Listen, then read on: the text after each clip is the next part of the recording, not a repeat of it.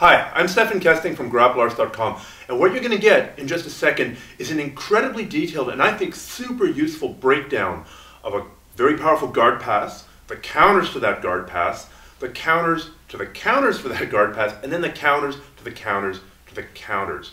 And it's this sort of decision making, this counter and recounter game that high-level guys, Jiu-jitsu black belts, world champions are doing all the time when they're sparring. They're making these adjustments and using these counter techniques so fast that sometimes you can't even see them, but they are there. And what we're hoping to do by breaking this down for you today is to start giving you the ability to start adding these adjustments and these counters into your own game. A little bit of background. What you're going to see is taken from the Spider Guard Masterclass instructional set that I did together with Elliot Bayev. This is available as a 5-DVD set or as a series of 5 different instructional apps for iPhone, iPad, Android, and Kindle devices. Specifically, this is from Volume 5, which is all about shutting down your opponent's guard passes. Now, nominally it's called Invincible Spider Guard, which would suggest it's only for Spider Guard, but really, this is about any open guard position, which includes things like butterfly guard, De La Riva guard, standard open guard, or even, when you think about it, closed guard, because if you've got me in your closed guard and I manage to break open your closed guard, you're now in the open guard, and I'm going to start using open guard passes to pass your closed guard. So you can start using these same counters and these same counter for counter for counter methodologies in your own game, regardless of what kind of guard you use. So without any further ado, I give you my friend Elliot Bayev and a little portion of Spider Guard Masterclass on black belt level guard passing and guard pass counters.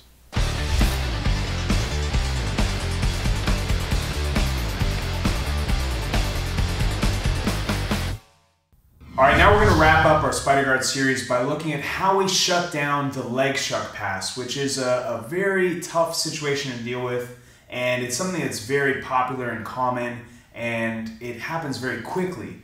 And one of the issues with this pass is that it happens when we've lost our grips and they have a grip on our pants. We might have a grip on their sleeve, but there's only that one grip and we don't have a lot of control. So it looks like this. Say Stephan was in Spider Guard and I broke his grip.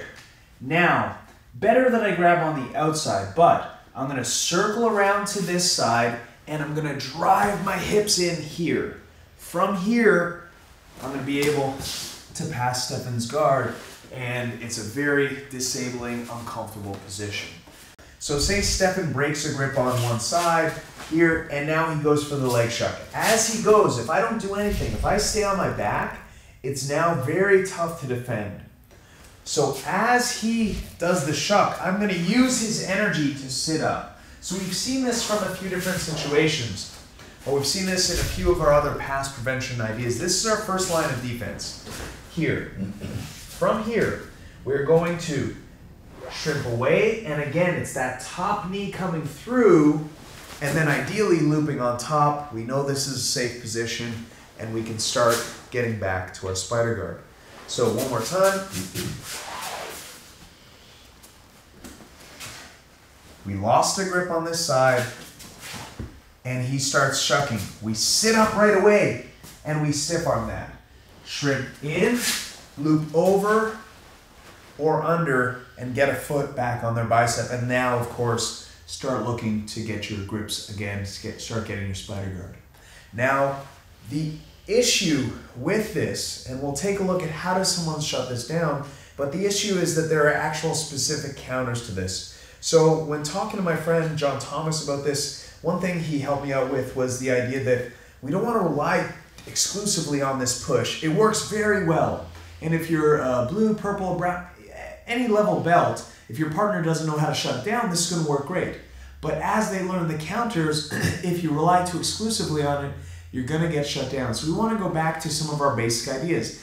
What did we say when they were bullfighting us? That as they bullfight, if we don't catch the timing, we put hands on the shin and we come here.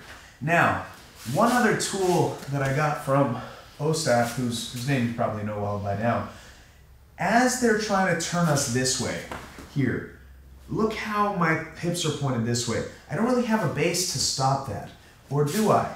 as they're trying to push this way, notice if I push my elbow into the ground, I can actually get fairly strong. So we're going to use that kind of hidden elbow base to assist us just to stay stable, and we're going to use a shin check here. If they go to the other side here, instead of relying on that sleeve, we elbow, push, shin check, and recenter. So this is a good drill. Your partner gets to practice their shuck, and you get to practice your shin check and elbow push here. Now, I say that you don't want to rely exclusively on that sleeve push. Why? Because if I go for the shuck and Stephan sleeve pushes, he sits up and he comes here. As he's doing that, if I transfer this grip and come here, now he's passed. So that takes a little bit of timing on my part, but we want to prepare for a very good opponent. We come here, he goes to sit up, and I transfer. How am I doing that? I go here, palm towards his wrist, I grab, I pin, and now I can rip and pass. Very simple, very easy, very strong. So this is why it's important to not rely exclusively on that shin check. So what do we do now if we try that sleeve push and they catch our wrist? As we're going and they catch our wrist here, we've got to Granby back into them here. So it takes a lot of timing to get that, but it's worth working. So one more time, Stephan catches me, I go sleeve push, he grabs the wrist. I'm going to either dive back or, let's go back. We're going to do this slow so you can see exactly the transitions. He starts going, I push, he grabs that sleeve here. If I don't react, I'm going to be put back. So I'm going to Granby and bring my hips back into him. And this Granby is in general a very useful tool. One drill that I'll do with my beginner to mid-level students is, if I'm on my side and the person passes behind me, I Granby, and now I'm back inside my guard. They go to the other side, I Granby, and now I'm back inside my guard. So a really useful guard retention tool. And in particular, when they start trapping that wrist, it's important that we feel stuck, we're getting put back here, we lift our hips, and we recenter with them. Now, what's another thing they can do to shut us down when they feel us Granby? Remember, they have a grip on our pants. So if we're grabbing their sleeve, so if they go for the shuck and we try to sleeve push, they go for our wrist and we Granby, what can they do to shut us down? I start coming for the shuck. Stephan sits up and I switch to this grip. Stephan goes to Granby. Now, if I pull this leg this way, Stephan wants his hips to go that way. If I keep this leg, he won't be able to finish his Granby. Try to finish your Granby. He gets stuck in a leg drag. So one more time. It's important, so we're going pretty micro on this, but because I know there are some high-level people watching this, or I hope there's some high-level people watching this, we want to, or people who aspire to be high-level, we want to understand these transitions both as the passer and as the person on bottom. So as I go to shuck here, Stephan sits up and does his elbow push. I come here and I start grabbing his wrist to pin him down. He decides to Granby and I pull this in.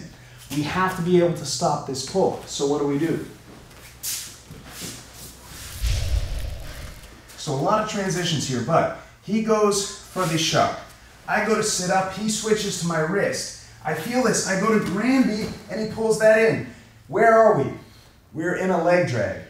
What do we say the counter to the leg drag was? Reloop. And now we're back in our guard. So one more time.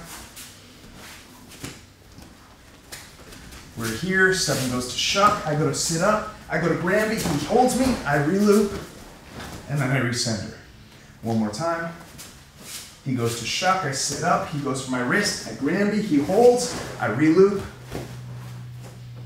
and then we're back in control.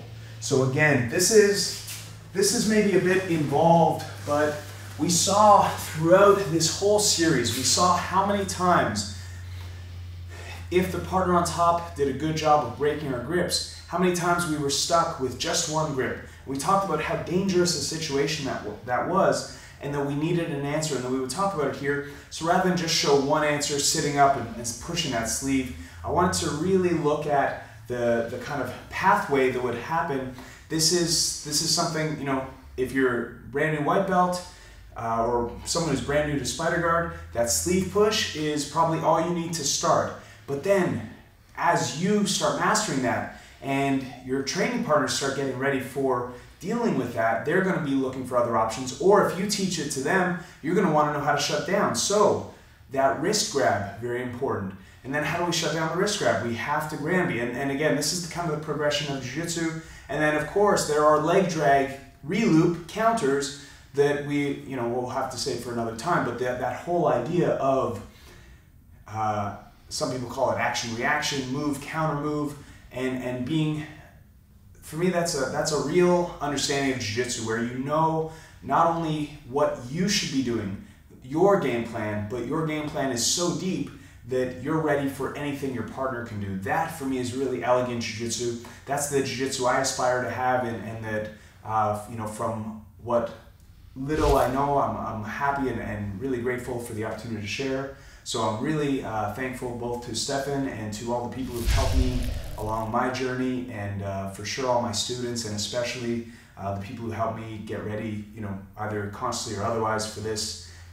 Definitely my instructor, Sean Williams, my friend John Thomas, who really kind of exploded my understanding of Spider Guard, and my brown belt, among many of my students, but definitely my brown belt, Ostap Manastierski, really kind of ignited a fire of trying to really analyze the game, and all of this kind of step-by-step approach was in many ways inspired by the approach he takes, and a lot of the techniques came from all those people, and from many of my students. A lot of my purple belts have generated ideas for me, and helped me get ready for putting this together. So again, Stephan, thank you for you guys, to you guys for watching, and yeah, I really appreciate the opportunity. Well, on behalf of the viewers and myself, thank you so much for sharing this large and in-depth portion of your game. It was really cool, and I thought that ending it on that level where there's move, counter move, counter counter move, counter counter counter move, and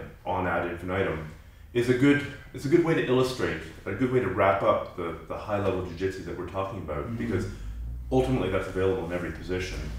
And the people watching this and myself have just gotten many of the pieces of the puzzle that we need to put together to have an effective guard. So on behalf of everyone, thank you again, Elliot. Awesome. Thank you.